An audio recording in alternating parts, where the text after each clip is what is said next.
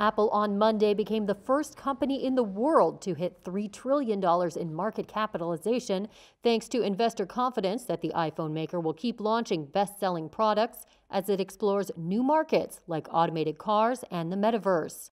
On the first day of trading in 2022, Apple stock touched a record high of $182.88. When multiplied by its 16.4 billion outstanding shares, the iPhone maker's market valuation reached above the $3 trillion mark. Apple is the first to reach the milestone as investors bet that consumers will continue to shell out top dollar for iPhones, MacBooks, and services such as Apple TV and Apple Music. Analysts expect demand for iPhones to remain strong in 2022 as Apple leads China's smartphone market and more consumers subscribe to its services.